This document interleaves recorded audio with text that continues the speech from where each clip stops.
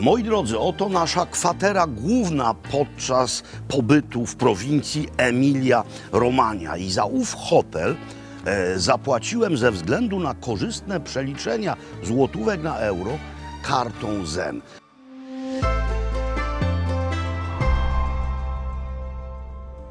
A posiadacze takowej karty mają również tak zwane zenefity, między innymi cashback, czyli zwrot gotówki w określonych sklepach, nie w Italii, w Polsce.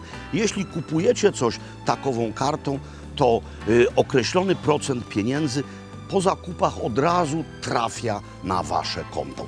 A generalnym partnerem odcinków z Emilii-Romagni jest Maserati Pietrzak, część konceptu La Squadra.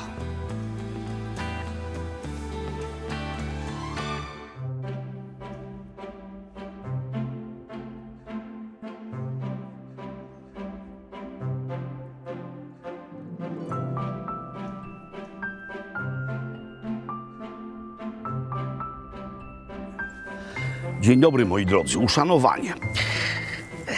Jak się jest we Włoszech, ale już zwłaszcza we Włoszech północnych, a szczególnie w prowincji Emilia-Romagna, czyli tej właśnie, to człowiek ma doznanie, które po francusku nazywa się embarras de richesse, czyli kłopot wynikający z bogactwa. No, naszą bazą jest Modena, ale nie mamy paru miesięcy, by zwiedzać.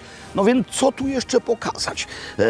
W samej okolicy Modeny mamy Bolonię, mamy Ferrarę, kawałek dalej, ale wcale niedaleko, mamy Ravennę. No więc rzuciliśmy los i wyszło, że jedziemy do Parmy, która też jest w pobliżu. No i na początek wyprowadzę bardzo mocne ciosy historyczno-architektoniczne. No bo spójrzcie na ten wspaniały budynek. 4 kondygnacje, różowy marmur z Werony. Co to jest i kiedy to postawiono? To jest baptysterium. Baptysterium świętego Jana Chrzciciela.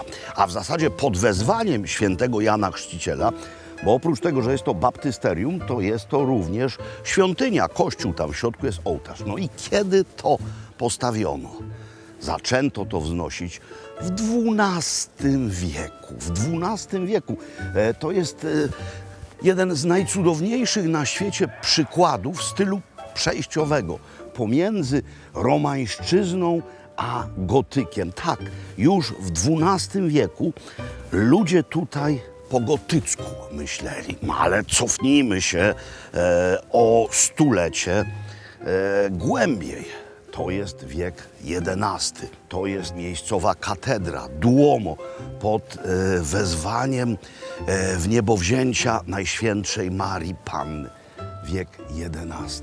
I to jest cudowny przykład romańszczyzny. To jest rzecz niesłychanie piękna. Parma, która kojarzy nam się z szynką, ale powinna nam się kojarzyć z wieloma innymi rzeczami. Moi drodzy, zagłębiamy się w to cudowne i kompatybilne, niewielkie miasto, które da się przejść. To właśnie czynić będziemy.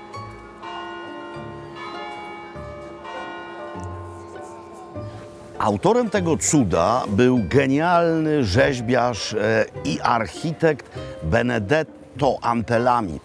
Jego rzeźby można podziwiać w środku, bo z zewnątrz podziwiamy architektoniczną bryłę, ale pozostawił po sobie również wspaniałe rzeźby. Freski, też piękne, są nieco późniejsze. Całość oddano do użytku w drugiej połowie XIII wieku. To jest, tak twierdzi wielu historyków sztuki, najpiękniejsze baptysterium, jakie w ogóle ludzkość po sobie pozostawiła. Baptysterium, a zarazem kościół. Zaczynamy nasz parmeński spacer z samego jądra miasta i co się od razu rzuca w oczy? Mnogość cudownych sklepów spożywczych. A tutaj jedne z najważniejszych sklepów noszą szyld salumeria. Najlepiej, jeśli jest to antica salumeria, czyli miejsce, które ma jakąś tradycję. W środku zobaczymy najbardziej reprezentatywne dla okolic rzeczy do jedzenia. W poprzednim odcinku tłumaczyłem Wam, dlaczego też te okolice określane są mianem Motor Valley. No dobra, to było w poprzednim odcinku, więc króciutkie resume. W promieniu kilkudziesięciu kilometrów swoje siedziby mają takie firmy motoryzacyjne jak Maserati, Lamborghini, Ferrari i Pagani. Ale na szyldzie zauważyłem, że ten region nazywany jest również Food Valley. No i to jest określenie ze wszechmiar słuszne, ponieważ chyba nie ma takiego miejsca na świecie o tak niewielkim terenie. No to nie jest kraj, to nawet nie jest cała prowincja, to jest jej wycinek, gdzie powstaje tyle wszechświatowo sławnych produktów spożywczych. Już dzisiaj wspominałem o szynce parmeńskiej. Ona sobie tutaj wisi w takim pomieszczeniu z kontrolowaną temperaturą i wilgotnością. No ale nie zapominajmy przecież o Parmigiano Reggiano, zwanym popularnie parmezanem. No to ser, bez którego trudno wyobrazić sobie kuchnię włoską, w ogóle bez którego trudno wyobrazić sobie jedzenie, jego smak. To jest najczystsze umami.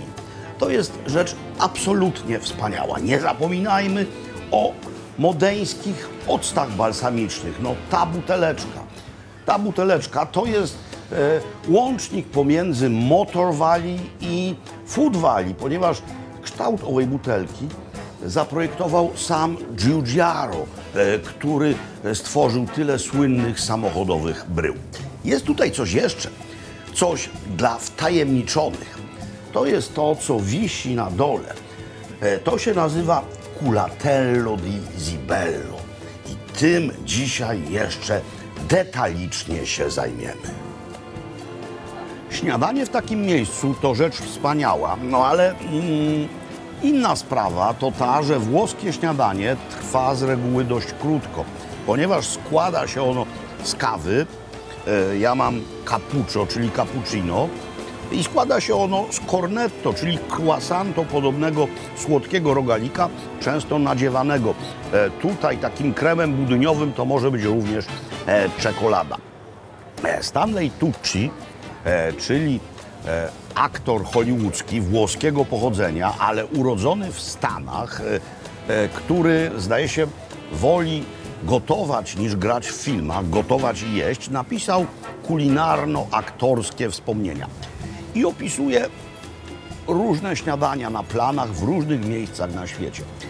I on, jako człowiek przyzwyczajony do śniadania w Stanach, czyli wiecie, pancake'i, syrop klonowy, bekon, smażone pomidory, tosty i tak dalej, uznał włoskie śniadania za najgorsze. Najbardziej mu smakowało w Niemczech. Kiełbaski w różnych postaciach, twarożek w wielu postaciach, rzodkiewki, bułeczki, świeże masło. Niemieckie śniadania są bardzo podobne do polskich, więc gdyby przyjechał do nas na plan, pewnie też by mu smakowało. Ja nie jestem Stanleyem Tucci i mnie akurat tego typu śniadanie odpowiada. No bo kiedy kończy się obfitą kolację koło godziny 10 albo 11 i człowiek nie śpi do południa, tylko wstaje koło 8-9, no to suto zastawiony stół sprawia, że od razu mam depresję. Zjadam to z wielką ochotą i mam w głowie fakt następujący. Otóż we Włoszech już od godziny 1 otwiera się okienko obiadowe i wówczas można najeść się dosyta. A jak mawiał kadet Bigler w Szwejku, makaronu najemy się dosyta pod bramami Werony. Na razie cornetto z budyniem.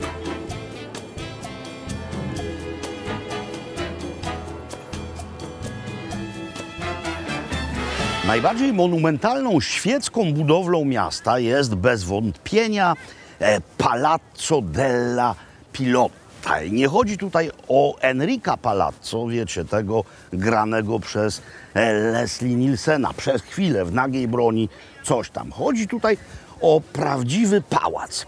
Prawdziwy pałac książęcy, wzniesiony przez rodzinę Farnese. To jedna z rodzin książęcych, która Parmą władała. Byli jeszcze Visconti, no, byli też potem Habsburgowie. Dlaczego della Pilotta? Co to znaczy? Chodzi o baskijską grę w pelotę. Otóż jeden z książąt Farnese był równocześnie gubernatorem, namiestnikiem Niderlandów hiszpańskich, którymi władali Habsburgowie. I sprowadził sobie tutaj hiszpańską, a mówiąc precyzyjniej, baskijską załogę. Ta łupała w pelotę. No i przekształcenie tego słowa na włoski mamy pilotta. Zresztą ta pelota, pilotta występuje w nazwach niektórych dań. Jest risotto, które jest tak nazywane. W każdym razie ten pałac mój widzę ogromny, tak bym powiedział. O, czysty renesans, taki użytkowy. No, czegoś takiego nie widziałem dawno w sensie przestrzeni. Ale ten pałac to dzisiaj pałac sztuki, tak byśmy powiedzieli, gdyż mieści się w nim, poza różnymi galeriami i muzeami, Teatro Farnese, czyli jeden z 3 renesansowych drewnianych teatrów, które przetrwały do naszych czasów. Jeden z 3 na całym świecie. No i jest tutaj coś jeszcze, właśnie tam. Co Włosi kochają najbardziej? Jedzenie. Swoje mamy, samochody, to jest jasne. Ale Włosi przede wszystkim kochają muzykę. Opery zwłaszcza. Nic więc dziwnego, że Verdiemu, który był synem tej ziemi, postawiono nie pomnik, lecz ołtarz. Kompozytor jest w centralnym tegoż miejscu, a dookoła postaci z jego oper. Co ciekawe, to dzieło pierwotnie nie stało tutaj, stało w pobliżu dworca, ale dworzec uległ zniszczeniu w czasie II wojny światowej. Pamiętacie, w jakim obozie byli wtedy Włosi? No więc alianci bombardowali włoskie miasta. I część tego ołtarza uległa również zniszczeniu. No, nie przetrwały do dzisiaj wszystkie operowe postaci. Więc jak ktoś się na operze zna, to od razu dostrzeże. Kogo tutaj brak? Podpowiem wam. Aidy.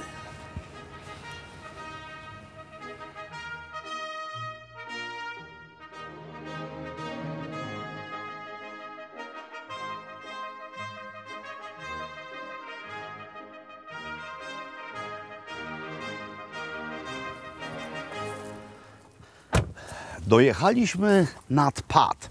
Jestem w małej miejscowości o nazwie Santa Croce, bardzo niedaleko Zibello. No i Zibello. Znaczenie tej nazwy będę wyjaśniał za chwilę. Na razie zajmiemy się winem, a w tym celu odwiedzimy to oto wspaniałe miejsce, mianowicie winnicę Tomasetti. Zaiste piękne miejsce. Dawna renesansowa wieża obserwacyjna, jesteśmy nad Padem, postawiona w miejsce rzymskiej wieży obserwacyjnej. Tutaj, gdzie stoi nasz gospodarz, mieściła się kiedyś kuchnia, a to pan Giuseppe Tomasetti, który jest właścicielem i tego miejsca, i winnicy. Giuseppe, could you be so kind and tell us something about the local terroir? The local terroir in the Po Valley is a very clay, it's the richest soil in Europe, and the only grape that can grow on it is the wild lambrusco grape. Lambrusco is the most common grape in all of Italy. You find it in Sicily, Sardinia, Tuscany, but it was only made into wine by the Etruscans in the Po Valley. However, where we are, which is sandy soil, very similar to Bordeaux, the Romans planted Barbera grapes. Romans. The Romans, the original, they brought winter wheat. This area has been inhabited since Neanderthal times. Neanderthal, the woodland sea people, Celts, they brought pigs. Etruscans, they laid the groundwork for Parmesan cheese, and the Romans brought wine and winter wheat. Okay, so here we've got example of your wine. What do you produce? What is your specialty? We produce the historic Barbera, and we produce lambrusco. Lambrusco arrived here in the 1800s because it was a very prolific grape. It produces a lot of liquid, a lot of wine, and it's got a lot of acidity. It was food, just like in England, you'll see a small orchard around a house. Here you always see a small amount of lambrusco. And the way we make the lambrusco is a natural fermentation. Yes. Which means we put it in the bottle when it still has sugar. Yeah. The sugar finishes with the fermentation. And the fermentation with sugar, as we know, creates CO2. Yeah. So I'm going to show you one of the, we're going to open a bottle. Okay. By the way, I have to tell you that in Poland, if you are looking for lambrusco, 99% is amabile, unfortunately, which is not really... It's because wine in the last generation has become a beverage. It's no longer food. So, now to just highlight, let me use your glass. This is a natural fermentation. And look at the bubbles and think about champagne or Prosecco or white wine, but look at the difference. They're very small, they're very tight, and they're going to slowly disappear. And what's going to be left is only a ring of very small, tight bubbles. Yeah. That's an indication of a natural fermentation. I'm not saying it's better or worse, it's natural. Yeah. And you think of many white wines that keep bubbling, or that they have big bubbles. Yeah. If they have big bubbles, they've been gassed. Yes, like of course, gassed, artificial. Like Coca-Cola. That's right. Coca-Cola. How to use it with the local specialties? Well, we're gonna serve it like the old farmers did, in a bowl. In bowl? And why in a bowl? Because it was food. It's a French way of drinking morning coffee. Yes, or having one's morning cereal. So what we're going to do, we'll sit down, and I'm going to try to highlight why acidity is important. So let's begin this way. Nose it in this in the wine glass, and nose it in the bowl.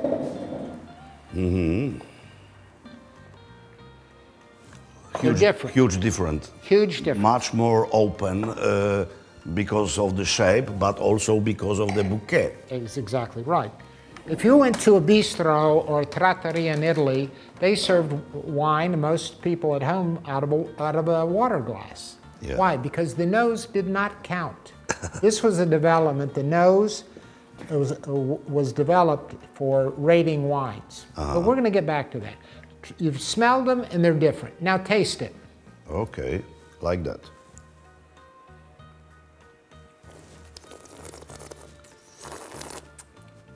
And you taste a lot of tannins, and it makes you... A lot of tannins, some wild forest, frutto di bosco. Frutto di bosco. Yes. Now, eat a piece of salami.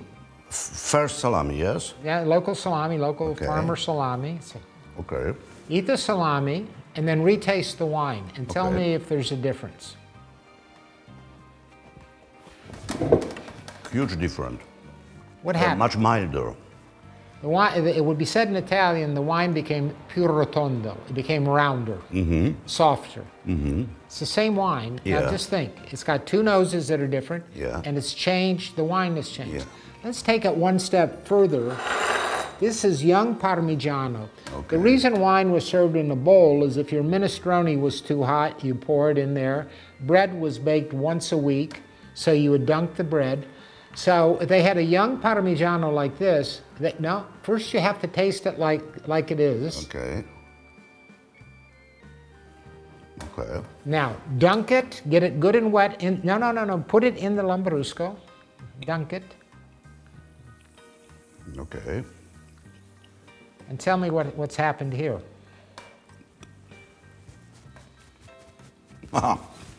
Also much milder taste. The cheese changes, doesn't Harmony, yeah. Okay. I'm talking now about the taste of the cheese. Okay. Much milder. Young Parmigiano is a bit aggressive, salty, and here is quiet and mild. Became creamier. Creamier, yeah, creamier. Good word. Now look at this. Same wine. Let's go through the steps. Nose is different. Yeah. You tried it, and you had the tannins. Yeah. The problem with lambrusco, there are too many tannins and not enough sugar. That's why you're tasting the tannins that make you pucker. Then you had it with the salami, and the wine changed. Yeah. Then you had it with cheese, and the cheese changed. Yeah. And that is historically what wine was. I have to say something very important to the Polish audience, moi drodzy. Więc po pierwsze, szukajcie wytrawnego lambrusco. Po drugie, kupujcie takie miseczki. Po trzecie, kupujcie produkty z Emilii-Romanii. To jest maleńki, właściwie przydomowy fragment upraw winiarskich pana Tomasetti. Mamy tutaj niezwykle płaską historię. I w takich miejscach winorośl rzadko dobrze się udaje, ale jak już wiecie, z tego cudownego wykładu, tutaj kluczową rolę odgrywał właśnie pad. Ta rzeka, która teraz jest dość mała, ale ostatnio niemal wyschła w paru miejscach, no kiedyś była ogromna i wylewała. A jak wylewała, to nanosiła różne cenne rzeczy. Więc ta gleba wokół padu jest w dalszym ciągu niezwykle żyzna. I dzięki temu mamy to właśnie.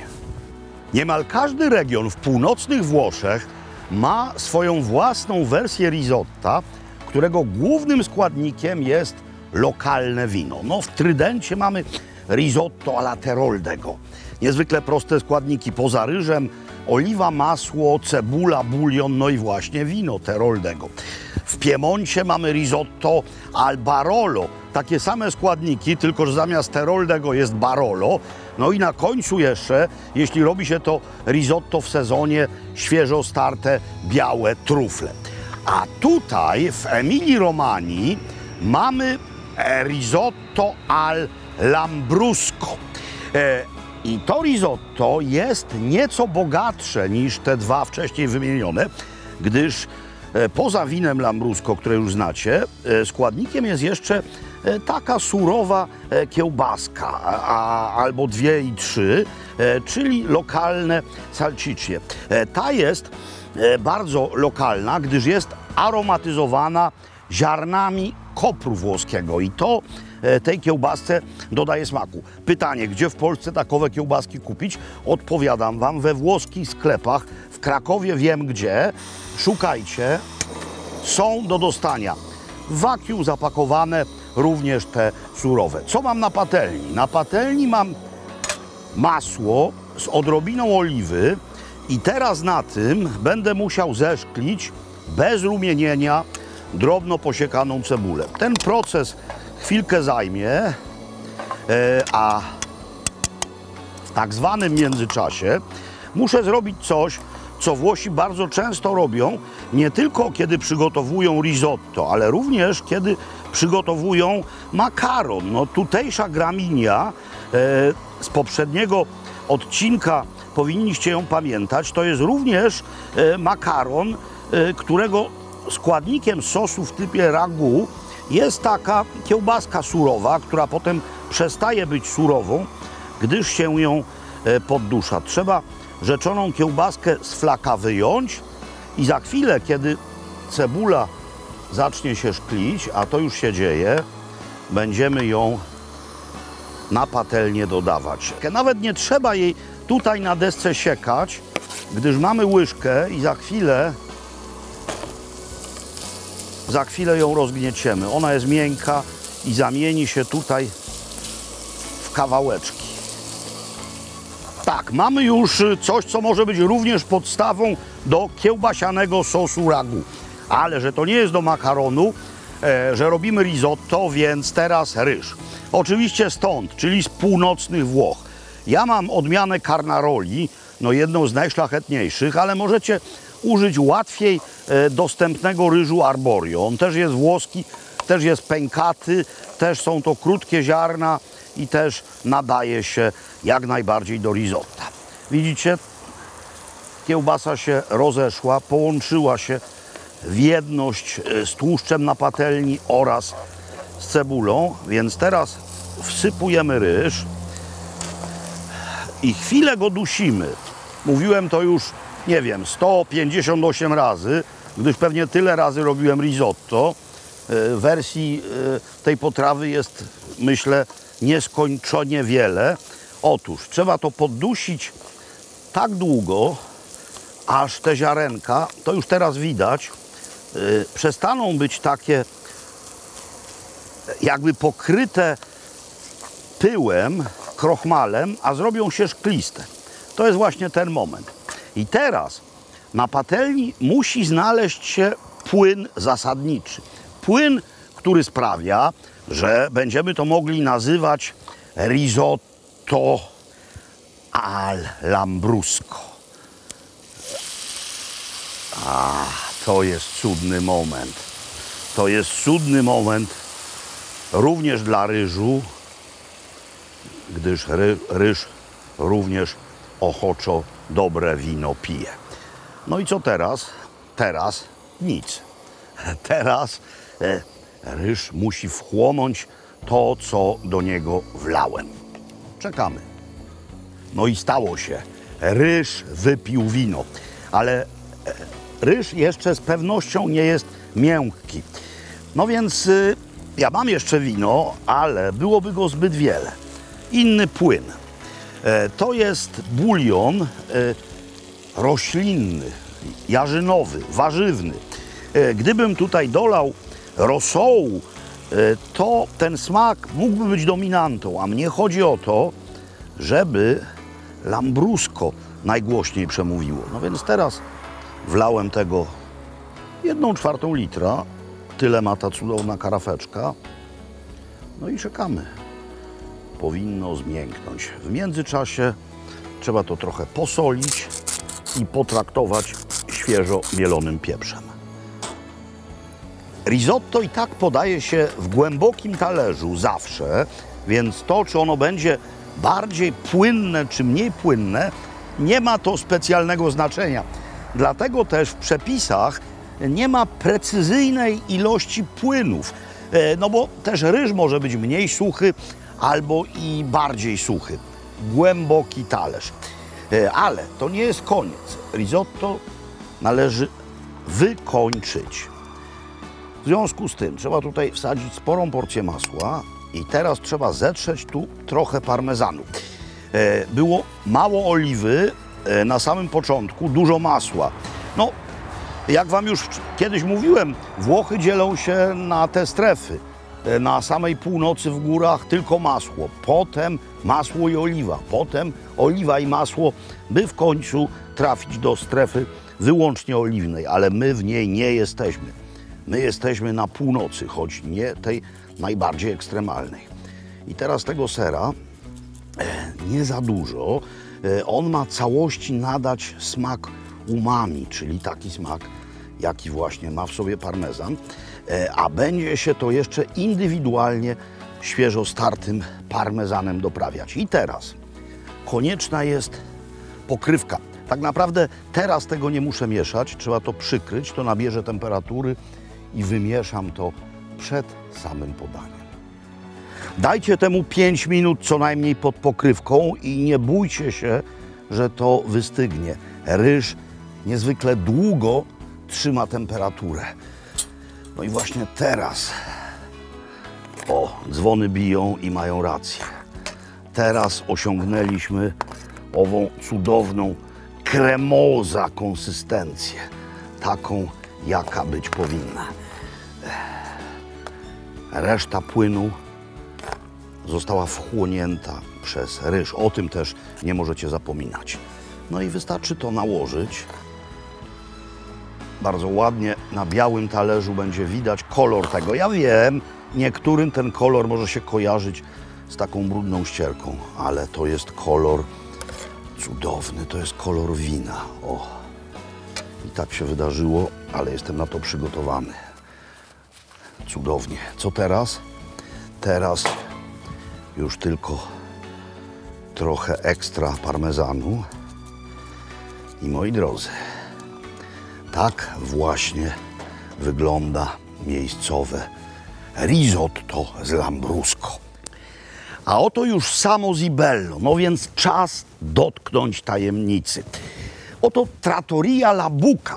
Jesteśmy poza okienkiem obiadowym, więc lokal jest zamknięty, ale to, co w tej opowieści najważniejsze, dla nas otworzą. Zapraszam. Pójdziemy do piwnicy, ale nie zejdziemy do niej, bowiem jesteśmy nad samym padem. No więc gdyby ta piwnica była poniżej, mogłaby zostać zalana. Tutaj piwnice są na poziomie parteru. Pamiętacie, mam nadzieję, ów delikates, który pokazywałem wam na samym końcu naszej wizyty w Parmie w Salumerii. Culatello di Zibello. No więc na samym początku trzeba stanąć w prawdzie i wyjaśnić znaczenie tej nazwy. Otóż culo to po włosku dupa, a culatello to dupka. Zatem culatello di Zibello to dupka z Zibello. Chodzi o niezwykłą wędlinę wytwarzaną tymi samymi metodami od wielu, wielu stuleci. Zacznijmy od materiału wyjściowego, czyli od świnek. One muszą pochodzić z tych okolic, a mówiąc dokładniej, z Emilii Romanii i z Lombardii, z tych części owych prowincji, gdzie wytwarza się albo Parmigiano Reggiano, parmezan, albo też ser Grana Padano, lombardzki odpowiednik parmezanu. Dlaczego? Dlatego, że te świnie jedzą serwatkę, która jest ubocznym produktem przy wytwarzaniu serów i dzięki temu mięso dostaje niezwykłego smaku. Ale to dopiero początek, no bo szynka parmeńska to jest cały wieprzowy udziec. Tymczasem tutaj z udźca wycina się nie tylko kość, ale w ogóle środek, tę najlepszą część i wsadza ją w pęcherz. Oczywiście wcześniej moczywszy mięso w solance, a następnie umieszcza się to tak owinięte w piwnicach, które nie są piwnicami, lecz parterami. I to się dzieje pomiędzy październikiem a marcem. Dlaczego?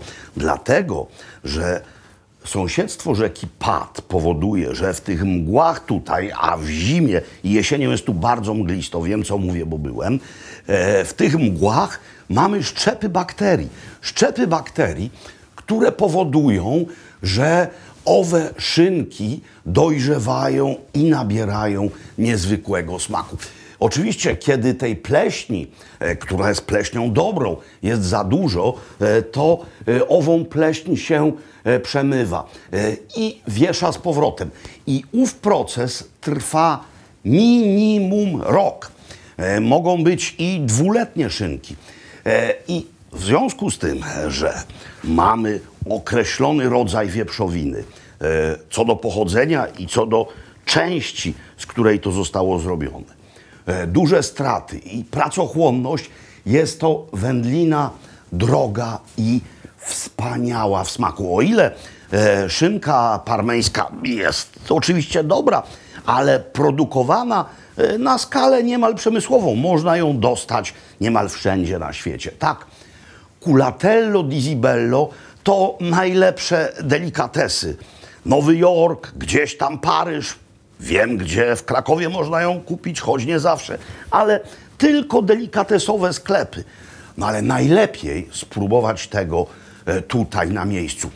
Ta piwnica, która piwnicą nie jest, utrzymuje stałą temperaturę. Jest tutaj od 18 do 20 stopni. I to jest idealna temperatura. I to jest rzemiosło. I to jest wędliniarskie dzieło sztuki. Klasyczny sposób degustacji culatello. Mamy cieniutko, cieniutko, cieniutko, jak najcieniej pokrojoną szynkę. Mamy masło, jesteśmy w północnych Włoszech, mamy pieczywo, no i mamy lambrusco. Nie będę się napychał pieczywem i masłem. Będę jadł wyłącznie to. Spójrzcie, jakie to jest kruche, jakie to jest piękne. A teraz wam powiem, jak to smakuje.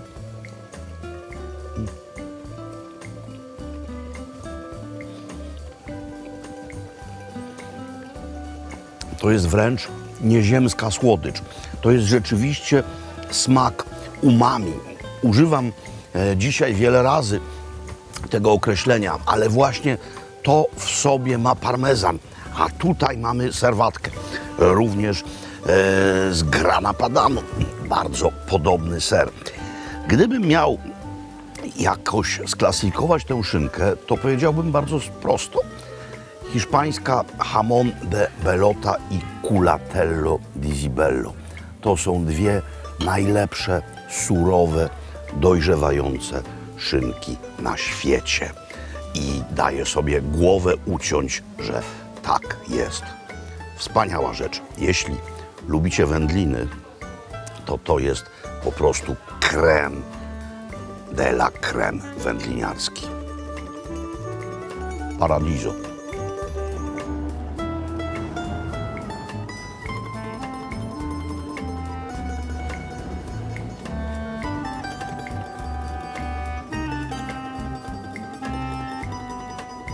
A oto i centrum miasteczka Zibello. Byłem tutaj tylko raz wcześniej i była to zima.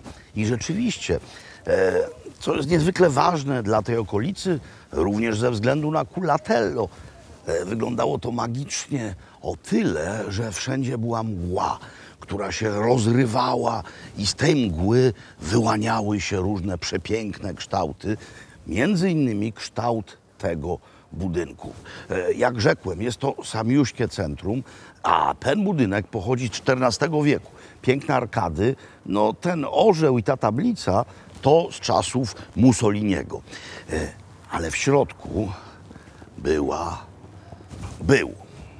chciałem powiedzieć restauracja, ale restauracja to nie jest. Ale jest to miejsce, które karmi, lokal gastronomiczny. Mam nadzieję, że nadal tam jest, bo wiecie, we Włoszech różne rzeczy funkcjonują bardzo długo. Przynajmniej niektóre. Avanti.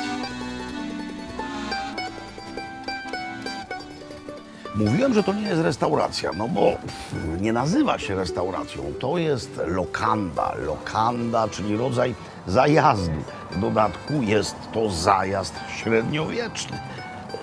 Ta architektura absolutnie cudowna. Siedzimy na zewnątrz, czekamy, gdyż jesteśmy przed tak zwanym okienkiem kolacyjnym. To znaczy ciepła kuchnia będzie działała od 7, a jest ciut po 6. No ale miejsce już działa i można na razie zamówić rzeczy zimne. No więc zamówiliśmy. Zaczynamy. To jest mianowicie lardo, czyli miejscowa słonina, którą z jedyną ciepłą rzeczą, która tu jest, podają, z focaccią podgrzaną. Ale nie będę na razie się napychał focaccią, gdyż chcę się nacieszyć konsystencją tegoż. To, jeśli jest dobrze zrobione, jest po prostu jak ptasie mleczko. Tak, naprawdę nie trzeba noża. Jeśli to się ciągnie, to znaczy, że dobre nie jest. A to jest muślinowe i od razu w buzi znika. Solone. Świetne. Pancetta, czyli boczek. Pancetta zwijana, surowa, dojrzewająca. Teraz koppa. Koppa, czyli karkówka, również surowa, dojrzewająca. No i culatello di Zibello w 2 stopniach dojrzałości. Do tego, co do tego? Lambrusco. Ale lambrusco niezwykłe. Mianowicie nie frizzante, lecz robione metodą szampańską. no, zupełnie inne bąble, zupełnie inna piana, czyli wtórna fermentacja w butelce. Nie tylko bąble wynikające z pierwszej, naturalnej fermentacji. Gdybym wstrząsnął normalnym lambrusco, mielibyśmy od razu tutaj taką piankę. A tego w tym wypadku nie ma. To się pieni po prostu jak szampan.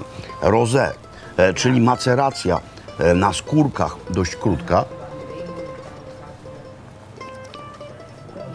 Jeśli wątpicie w potencjał tego wina, to powinniście spróbować właśnie lambrusco w takiej wersji. No i znowu to, o czym mówiłem przed chwilą. Jesteśmy na północy, więc masło i tam na drugim końcu stołu mnóstwo pieczywa. Osiołkowi w żłoby dano. Pani mówiła, że zresztą może to można poznać po kolorze, że tutaj jest młodsze, a tutaj jest starsze. Nie. Chyba to musi być młodsze. No bo zobaczcie. To wygląda tak, a to jest bardziej intensywne w kolorze i ciemniejsze. Więc obstawiałbym na to, że należy najpierw zjeść to, a potem to. Dlaczego to jest ważne? Smak jest różny, bardziej intensywny. Jak zaczniemy od tego starszego, to potem słabiej młodsze poczujemy. Więc pamiętajcie, zaczynajcie od młodszego, kończcie na starszym. Czekamy. Uruchomili się na ciepło, no i mamy to, co chcieliśmy, a w zasadzie w tym wypadku ja mam to, co chciałem. Marzyłem o tym, żeby zjeść trippa alla parmigiana, czyli flaczki po parmeńsku. Już kiedyś je jadłem, no właśnie w tej okolicy i były naprawdę wybitne. Klasyka, jeśli chodzi o bazę sosu, tak jak w ragu miejscowym, cebula, marchewka, seler naciowy. Pomidorów bardzo niewiele. I teraz fasolka borlotti, jak w tym wypadku, albo też groszek. Jest też wersja z groszkiem. To się podlewa winem, to się dusi, flaczki albo cielęce, albo wołowe. Oczywiście trzeba je obficie posypać świeżo startym parmezanem. No i to jest clou programu. Zanim wezmę to do ust, jeszcze dwie rzeczy obok mnie. Ponieważ organizm domagał się nieco jarzyn, no więc wziąłem karczochy. Karczochy, które są z grilla i potem były zalane oliwą. To jest bardzo ciekawa rzecz, choć nie wygląda być może niezwykle ciekawie. Insalata di capone, czyli sałatka z kapłona. Kapłon to kastrowany kogut, czyli dużo sałaty i to jest rzecz na zimno, pocięte kawałki upieczonego kapłona właśnie. Zmieniliśmy wino, już nie mamy niczego busującego. Lambrusco jest wspaniałe, ale wzięliśmy do tego czerwień, nie akurat z tego miejsca, czerwień z okolic Bergamo. No i teraz flaczki. To jest, a przynajmniej było kiedyś, piękny dźwięk. Tam zaczynają, więc od lambrusco. Kiedyś to było danie biednych ludzi. Teraz to jest coś, co trafia na najlepsze stoły. Jeśli ktoś lubi podroby, rzecz jasna.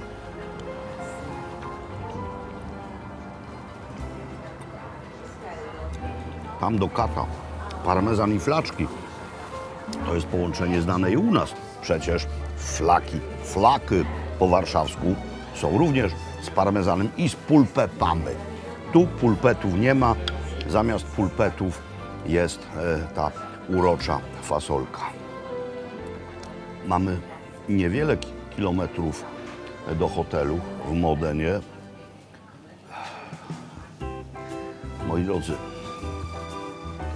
po takim wyjeździe, po takich doznaniach, no nie wiem, siłownia, wspinaczka, co chcecie, albo tylko chleb i woda. Ale na razie hulaj dusza, piekła nie ma. To są północne Włochy, to jest Emilia-Romagna.